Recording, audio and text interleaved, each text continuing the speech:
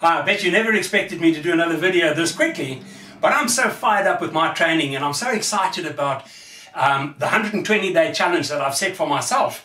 And I've been putting it on my blog every day, so there's new information going on there every single day of exactly what it is that I'm doing. So if you're interested, go and have a look at it. You'll see the web address at the end of this little short video.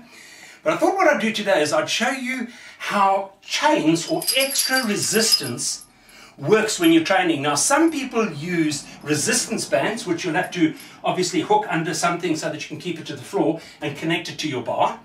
But you can see what I've done is I've just gone to bought ordinary chain, and these are spare weights that I would never use. These are just little half kg weights. And so what I've done is I've tied them at different intervals, and I kind of worked it out for myself, the different exercises I would do and how I can get that little bit extra out of my training by creating a little bit of extra weight. So if you can just imagine this, as you're pushing the weight up, the weight gets heavier and heavier and heavier. Now, with a lot of people, if you haven't got somebody to spot for you and help you, what often happens is when you come down to the chest and you haven't got a spotter and it's heavy, you're probably not going to get it up again, and then you're really stuck. With this, it's at its lightest point when it's down, because you can see more weights on the ground.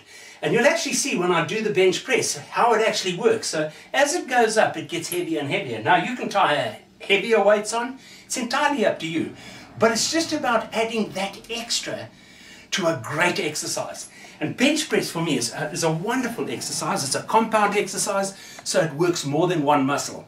You work chest, you work some of your deltoids and shoulders, you end up working triceps, okay? So the focus is on the chest right now. So you've got to get your mind right, and your mind must be working for you, not against you. So right, I'm thinking about the chest muscle that I'm going to end up working. So when I go down, okay, get into position, and again I'll mention it, and I mention it in every video, the safety aspect, never bounce the weight off your chest. So it's up in the air, okay. Now if you look at the weights on the side, you'll see that the most amount is off the ground now. As I lower it to my chest, okay, it becomes lighter because more of the chains are on the floor and more of the weight's on the floor, and then I push it back up again and it gets heavier and heavier as it goes up. And that's what creates that little extra for you in your training. And when I do them, I kind of do them at this sort of speed because I try and get the most out of every rep. So what I do is I go down, hold it for 1, 2, push up.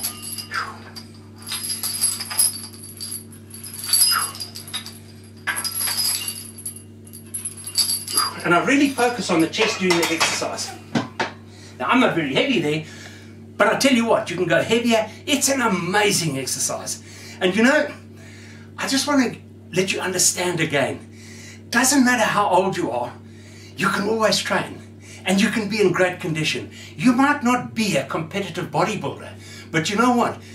Feeling good about yourself helps you to achieve success in all areas of your life. So it's a great thing. Please, I hope you train, keep training, train safely, and I'll see you in the next video.